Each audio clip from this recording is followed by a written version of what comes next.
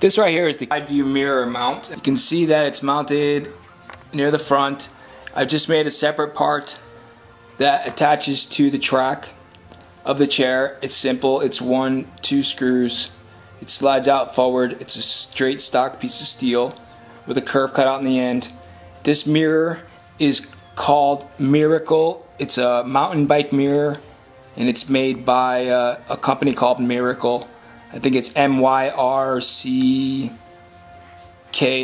something like this. It's pretty easy. Just find adjustable or folding back mountain bike mirrors. It's a great mirror. I've had only 2 of them. Broke one, glass once. It works great. I use it everywhere I go on the street. It works awesome for seeing vehicles behind me without having to turn my head. So next is the mount.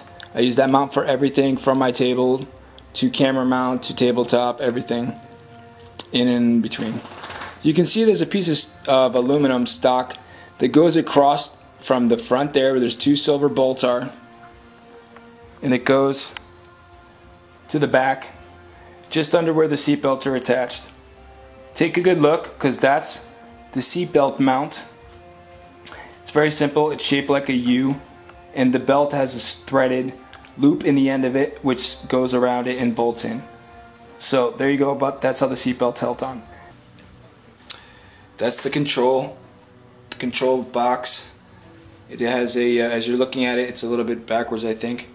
There's just a ball on top and the box to the side. I try to tip it down without dropping it, but you can see I've just had a piece cut out of aluminum that goes down the side, and just pretty much mimics the pattern of the seat, and it's bolted into a plate in the bottom of the chair along with the right seat belt.